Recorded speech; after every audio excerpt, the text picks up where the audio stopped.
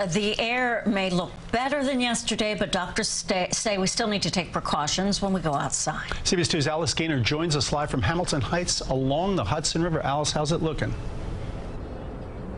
Dick and Dana, you can actually see the George Washington Bridge behind me. Just a thin white veil of smoke lingers in the air across the Hudson River. You can see the great state of New Jersey. A light rain has just started to fall.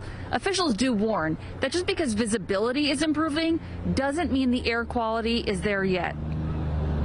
The top photo was the New York City skyline yesterday. The middle photo was taken today. The bottom 2 weeks ago.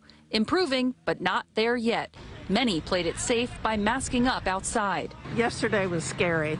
The sky turned yellow and then orange and kind of reddish, and I stayed inside quite a bit.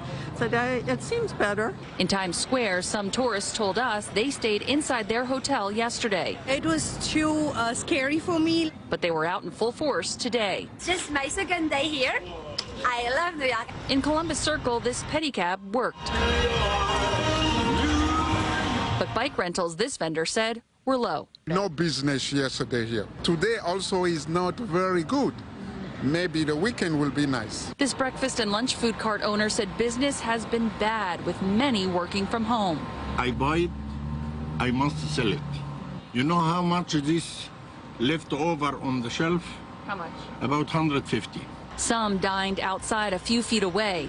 Meantime, at other restaurants like Jin Ramen on the Upper West Side, definitely no outdoor dining yesterday. As for today, nobody. People walk in and say, hey, I want to stay inside. They did a lot of delivery last night, but ultimately lost revenue. Even though delivery is a lot, but it not cover the dining part. Pretty bad for the restaurant. But hopefully today will be better.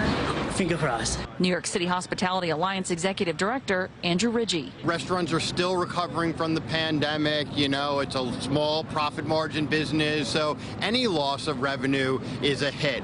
Hopefully, this is not going to be more than another day or two. And the Department of Education announced that city schools will be remote tomorrow. Live in Hamilton Heights, Upper Manhattan, Alice Gaynor, CBS 2 News. Alice, thank you.